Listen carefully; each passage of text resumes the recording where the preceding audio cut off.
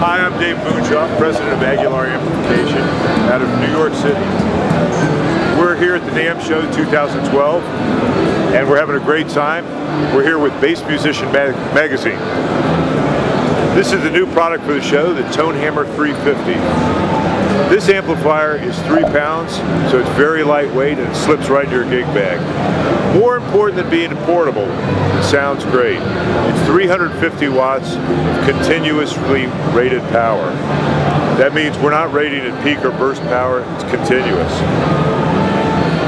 It has the famous Tonehammer preamp that is featured in the Tonehammer preamp and DI pedal, including a drive control. This features our adaptive gain shaping circuit.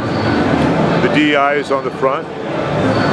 Neutrik speak-on connections on the back, and it's going to street for about $4.99 in the US.